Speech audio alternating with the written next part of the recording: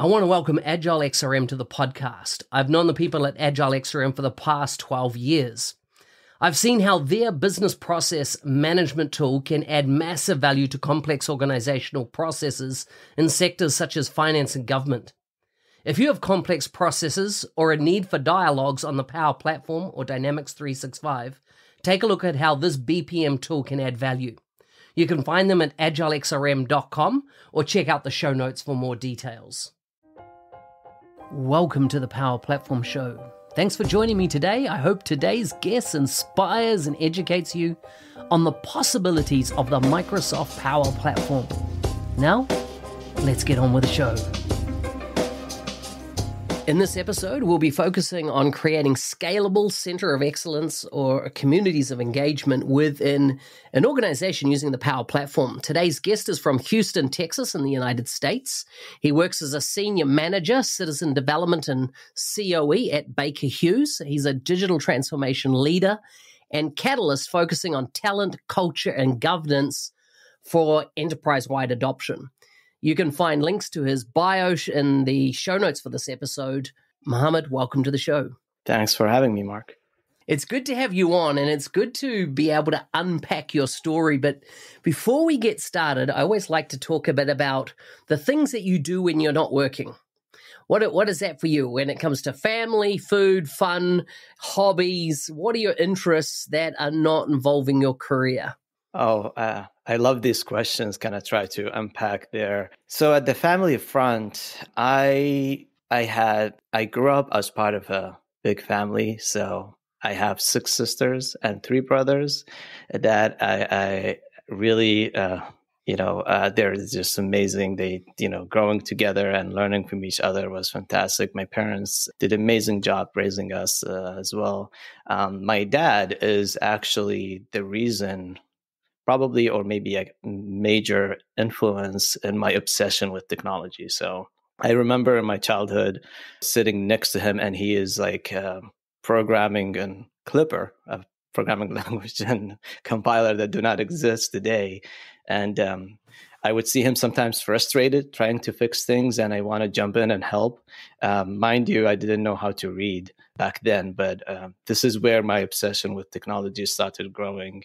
And when I get to college, I ended up going with engineering rather than computer science. And I was trying to get the computer science route, but my dad was just, and quite frankly, to his credit, he said, "You know what, son, you didn't need to go there. I give you a PhD.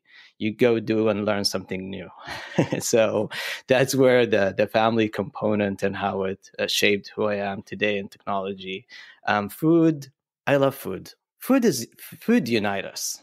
I mean, if you go anywhere, I mean, learning and seeing from these different cuisines, I even enjoy the few times that I kind of try to learn cooking new things and stuff. Is so therapeutic, so nice to do. And it's also nice to see people enjoying what you cook. That too is it's just like has its own, different, joy. The one thing is that just to be honest with myself, I'm not doing it that often. I need to get back into it. It's so good. Yeah. And for fun, there are 2 things. Mainly, I would say I love photography, specifically nature, animals. So whenever time permit, I have membership at the zoo, so I would go and enjoy the weather and everything and take very nice pictures. And sometimes I would sit and question myself as like, why didn't I publish these? Just like, for the people to see what I see and these fine details, it's just fascinating. Every animal has these amazing details. The other part of the fun is Formula One racing. So I'm so drawn into it. And it's not because of the competitiveness and the race. It's the whole thing around technology, how they push the boundaries in technology, how the teamwork aspect of it, how the teams work together and everything they orchestrate. They do all the pit stop and changing all the tires and everything in 2 to 3 seconds, All of this fascinating to me. And I feel like it feeds the engineer and me and the leader and me to learn, get better on that aspect. So that's in a nutshell some of these different areas that I do out of the Power Platform. That is incredible. It's incredible. Great diversity. A phenomenal size family. I come from a family of 7 siblings, and I thought that was large, but it doesn't compete with your size. So that's Oh, hi, incredible. yeah, we got you on there. Yeah. Yeah, you got me on there. That's for real. Yeah. Tell me about, how did you get involved then ultimately in the Power Platform? What was that journey for you? Oh, yeah. So this is a fascinating story for me personally, because what happened is throughout my career, I consider myself a career switcher. So throughout my career, I always applied my technology knowledge, programming and stuff, and trying to build some tools and things that accelerate the work for my team, workflows, stuff like that. Fast forward, the organization is adopting new tools and upgrading, our infrastructure and the services that we have. I turn around and I see Power Apps being enabled in the organization, and a community of early adopters was created. It was really driven in our case from the leadership down. It wasn't from the bottom up. So Anthony Cripps, our CTO, has this vision on the need of that, and really having a governance around it and model. So I happened to be one of the very early users to create an app. My first app, it took me about 4 to 5 hours to put together, and it was phenomenal for the group or the team that I'm working with, just because it just gives them all the visibility they need for the what we call the slow moving inventory, which is subset of inventory that they can just look at and find easily and try to utilize. So it was very, very good idea. And then connected with the community, connected with the leadership. A position opened, applied just like everyone else, and then I just couldn't believe it. I'm there. I'm doing it. Doing what I love full time, and that was where I jumped from the business side to the IT side to give it 100% of the time. Amazing. Yeah. So before we unpack what you've done in the organization, can you tell me about Baker Hughes? What does it do? I've not come across the brand in my part of the world before. So a bit about that, and a bit about, what geographies you operate in, and the size of the organization. Yes, that's a good question. So in Baker Hughes, we are an energy technology company. So in our focus is taking energy forward, making it safer for cleaner for people and the planet. And that's the statement we put front and center for us. Baker Hughes originated from the oil field services originally, but the way we are today structured and what we do, we are, on different energy areas, not just oil and gas, and we have this commitment to the planet and to us as people, of everyone, to deliver on the clean energy initiatives. We are operating in over 120 countries. Wow. We have over 55,000 employees. And we have two big or major segments. We have the oil field services and equipment, which is not just a traditional oil field service. We do have some things that are serving, in the clean energy as well, initiatives around geothermal, carbon capture and utilization and storage and all of that, that will be something that will help us in the interim. And also we have the other segment is the industrial energy and industrial energy and technology segment, which is where we are leader in the gas technology, the LNG, and for the end to end when it comes to the gas technology and industrial controls to improve reliability and safety, reduce emissions and stuff like that. So and that's how we are really an energy technology company, not just focused on certain segment of the energy sector. So Phenomenal. So definitely in the enterprise when it comes to size of organization. How you mentioned your CTO before and his vision, and it came from the top down, which is, I love that. What was the rationale that you know of for even choosing the Power Platform? And what I mean here, some organizations go, you know what, we need to do app modernization. Some organizations say, we've got so many processes that are so disjointed, we need an orchestration to bring that together. Automation, forms, data, using some of the latest tech around chatbots, and now, of course, AI in the mix.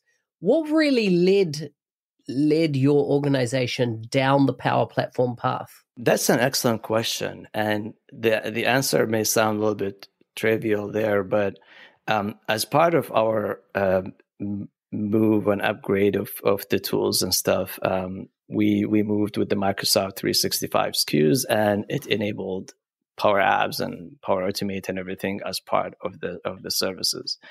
And the leadership, took a step back and looked at it, and they were thinking, okay, we have this now. We can choose to be restrictive and restrict everything, or we can enable everything, and then all kind of shadow IT and things may happen, or we can pick a balanced approach where we can maintain the risk and governance and the benefit, and provide these robust tools in the hand of our employees across the organization to be more productive and also upskill them. So that's the path that the organization followed. And when I joined, it was really focused on that aspect, building the guardrails, building the governance models and everything to deliver on that vision. And there was a frequent steering committee with different members in the leadership to just keep them up to date on what's happening, get some guidelines, and also some feedback from the community as well to deliver to the leadership. So it was, and it's still happening, but it's less frequent now that we are a little bit more mature in the journey. But this is how it started, and it was a great leadership direction that points us on that path and enabled us to deliver. Yeah. Did it start with a single app or an automation? Do you know how it started and this will lead into other questions like around, do you run a centralized or a decentralized approach? Do you run a DevOps type operating model? Being that you're in so many countries, how do you handle the distribution of your community inside the organization? That's an excellent question, because that's something I suffered with in the first few months, trying to read through literature and things that are out there about governing such citizen development programs in general, right? If it is Power Platform or not. And I realized that one of the things that I was talking to my team about at some point, and being kind of candid with everyone about the vision on what we're doing as a center of excellence, is that our job is to basically build this adoption model where it become embedded process across the organization, across different teams and departments and everything, to the point where, if you ask me in 10 years what is the right place for any center of excellence in any organization, it should be out. It should be done with the job. It should have been dissolved, and that becomes a standard practice across the organization. And believe it or not, if that's your vision, you will have a lot to do. Because there's a lot of things to unpack. So we started with few apps. We created a small, community for developers on teams. And then from there, we started building the guardrails. And the basic guardrails for any organization, if you ask me as an advice for anyone who is looking at it today, is you need to start with basically the absolute necessity of controls like DLPs and stuff. These are all documentation would point you at that.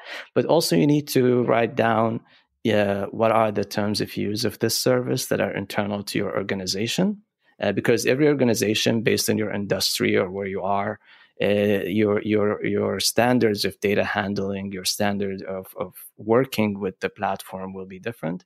And also building a code of conduct where you can, write down. I call it internally, kind of for just for fun. I call it our constitution. Nice. So it's the agreement between the users and the COE and the whole organization. These are the expectations when you work on this from A to Z, and these are the things that propelled us to keep moving forward. Because in my experience, whether from my background or what I've seen in the organization or out of the community, the vast majority of citizen developers are well-intentioned. They want to do things and they want to do it right. So, these things guide them on how to do it right, and then they will follow. And that's where it was the building block that gave us some breathing room so that we can go back and start, designing the strategy and what we need to implement for the broader organization, and basically the decentralization from there on. Let's say somebody in your organization messages you on Teams. I take it you're using Teams, right? Yep, we do. They send you a message and say, Mohammed, I've heard about this Power Platform thing. I want to build something for my department. Tell me about the journey you then take them on. Where would they look like on day zero of that communication with you to a point where you have confidence in them?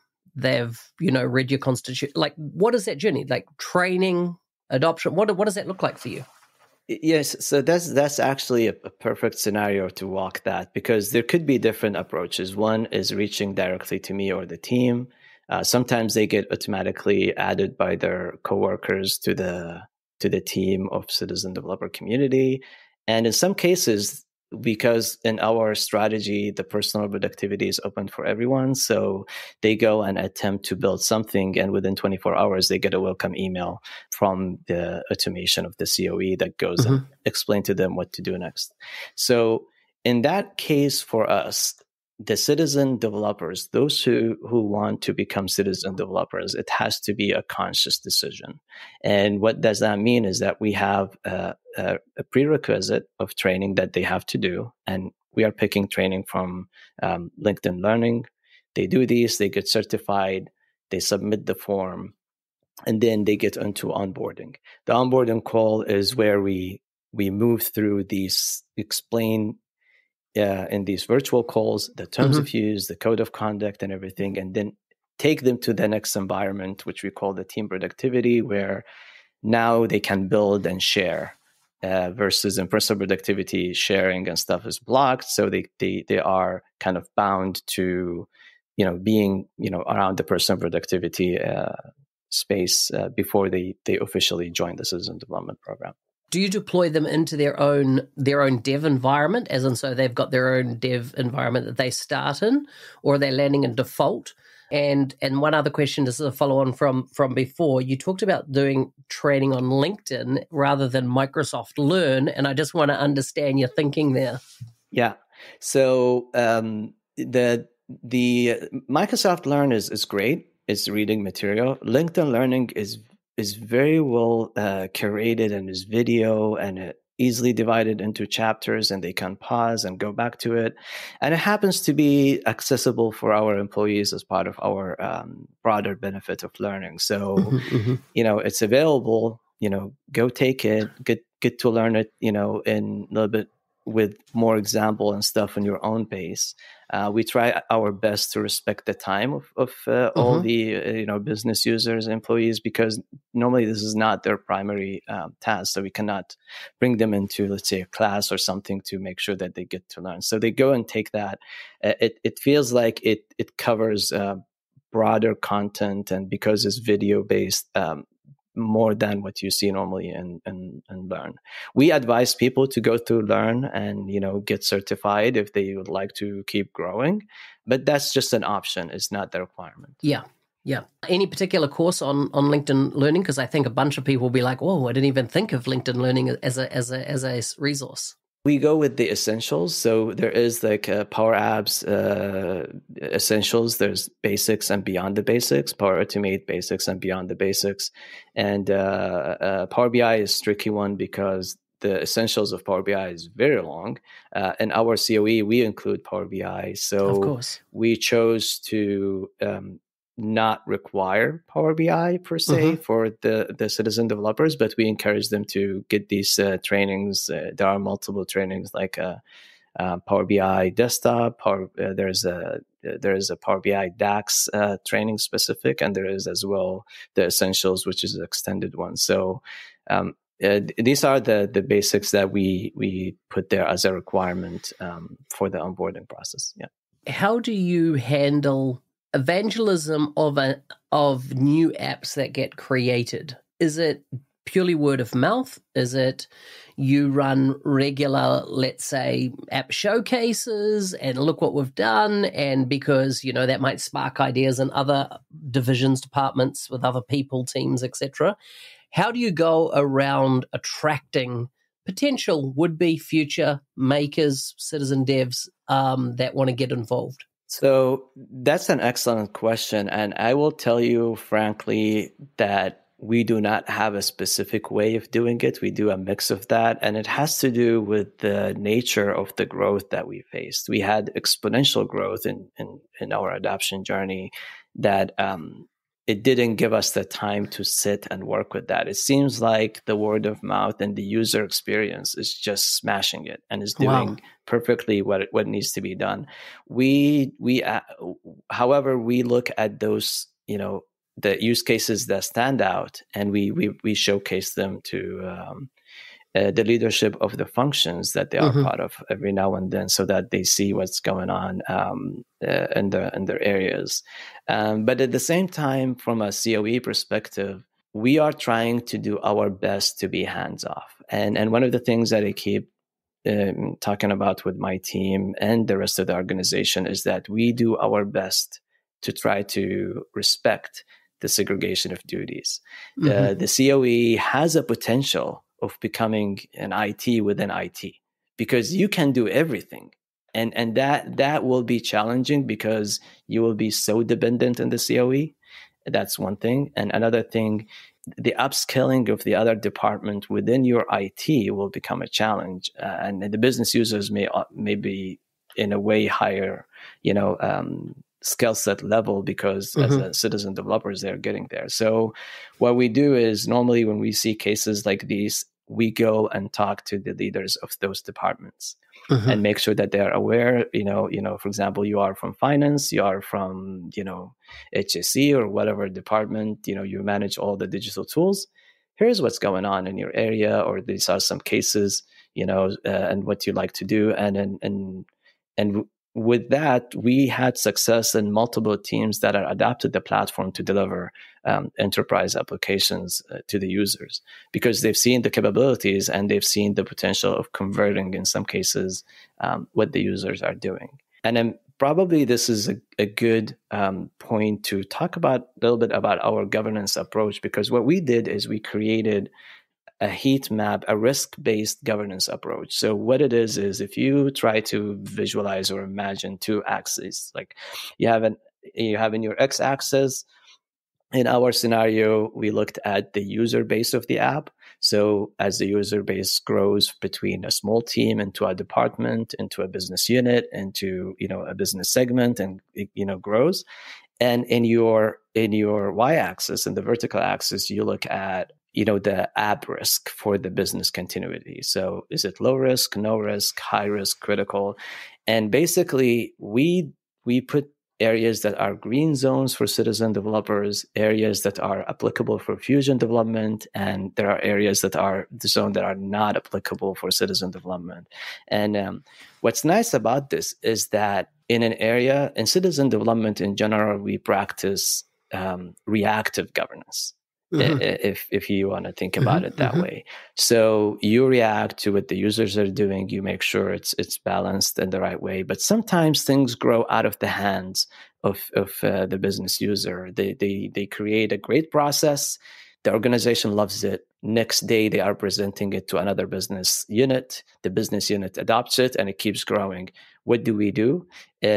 We apply that risk-based approach. So if the app started going into the yellow zone or the red zone, this is where we pull the stop and we go without disrupting the business, but we take the use case, we sit with the digital team assigned to the tools for that function, and we reach some sort of agreement of transfer of support or ownership and funding and stuff, so that the business continuity is not impacted, and the citizen developer is relieved as well. Because at some point, if you give them too much work, are they doing the job that they are primarily have to do?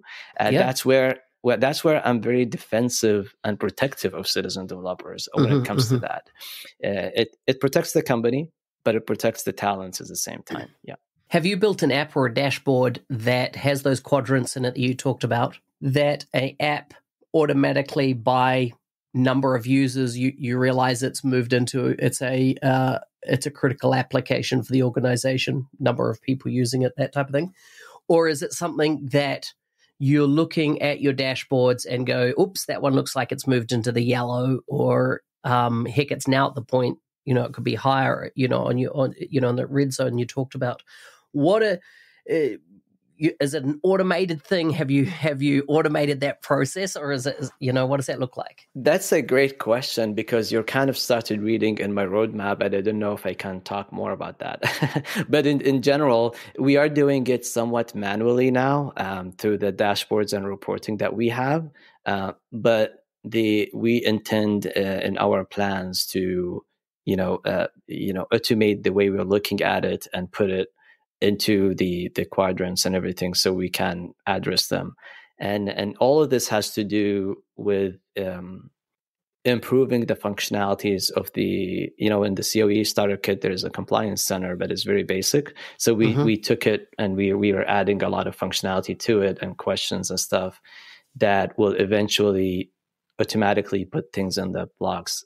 When you have that, in addition to the telemetry, you will be able to tell immediately what is happening, and the teams proactively could see this dashboard from whatever function they are, and could take action as they like. So that's our vision when it comes to maturing that side. Again, another theme of where we're trying to be hands-off, focused on infrastructure, focused on delivering the service, and making sure everyone is empowered to work within their scope. There's so many questions running through my mind that I want to drill into, and I can see we're at 30 minutes already. We might need to do a version 2 in a month or so time of this. You mentioned Fusion teams there, which tell me that it looks like you've got a digital community, team that is bought into to do stuff at a larger scale than what a citizen dev could handle. Which is quite common, right? As in, because I see lots of scenarios where the business comes to the center of excellence and says, hey, we don't have any citizen developers, but we're going to go out to market and buy some technology to do something. You look at the requirements and go, man, that's a sweet spot for the Power Platform. We're already licensed, it's logical to do it on the Power Platform. So I take it then you have a team that could understand the requirements, choose the technology set that you're going to use, and build that and provide it back to the business. Is that the situation? Yeah, so that's a really good question. So we have in the COE 3 major elements. The Power Platform COE has the Citizen Development Program Manager. So this Ben and the team focused on the citizen development aspect, hackathon, training, onboarding, all that, feedback from the community, engagement. And then we have the Digital Operation Manager, Uta, who manages end user support, administration, and all that focus that you need in the infrastructure side. And in my team as well, Josh manages the what we call the Power Platform Solution Factory. And we picked the word factory for very important reason, is that we will never support anything as a COE team. It has to land in the right support zone. Gotcha. So there will be cases where the business, they have citizen developers and they are willing to support things, but they really don't have time to build. and they have, you know, a budget to fund and do it. So this is where the solution factory come in play, spin out something quick and also it sets the tone in the organization of the standard of user experience and how to design application, the development cycle. So it becomes an all in all good practice because you're building that culture. Now, this is the COE model. We are now working on expanding that model on what we call the operation hubs, which is in different segments and areas. If they are willing to adapt this franchise or this approaches, this federated model, they can go ahead and do the same structure, and then they will follow the COE guidance. We work with them closely on what they need to do and work with. And this is why today our successful fusion story so far is done with one of the digital technology unit of the another business segment is not the COE. And we tell them, you know, there are different ways to do fusion. It's not necessarily that you are building or doing something. So in the case that we have is they basically focused on bringing data from one of the ERP instances to Dataverse and have the citizen developers from there, you know, for example, build automation around PO headers or something, or integrate them in a workflow or whatever. So the job of that kind of fusion is, hey, we are the data stewards. We'll give you the data. We'll make sure it's accurate. We'll make sure it's consistent, and you build whatever you want with it, as long as you are part of that unit and you can access it. So that's where we don't want to tell people how to do it. We would rather see the creativity of every team on how they want to build their own fusion based on the function or the needs in different segments. So, I love it. Mohammed, we're out of time. I feel we will do a follow-up if you're interested. Thank you so much for coming on the show. Well, thank you. This has been great. And yeah, there is a lot to unpack, and we'll look forward to talk to you again. Hey, thanks for listening. I'm your host, Business Application MVP Mark Smith, otherwise known as the NZ365 Guy. If there's a guest you'd like to see on the show, please message me on LinkedIn. If you want to be a supporter of the show, please check out buymeacoffee.com/NZ365Guy. Stay safe out there and shoot for the stars.